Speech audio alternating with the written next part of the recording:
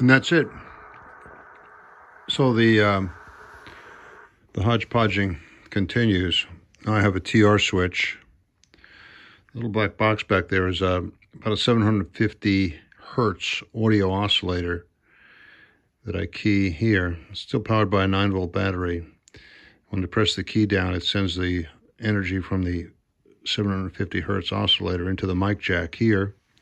The TR switch goes into the mic jack also and controls TR. This morning I added a watt meter to the power supply, so it indicates total current drawn by the entire rig. We've already discussed, I think, the digital frequency readout that is dependent on, where is it? There it is, hiding back in there. The mixer with the 11 megahertz mixing that takes place back there. We have the Galaxy 5 VFO with Drake 2B knob for added mojo.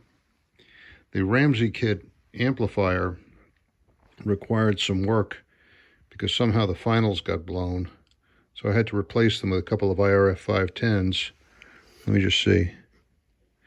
They're warm, but they're not hot.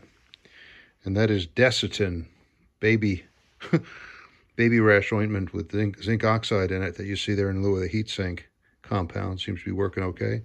Find a little Radio Shack speaker. There you have it. Hodgepodge.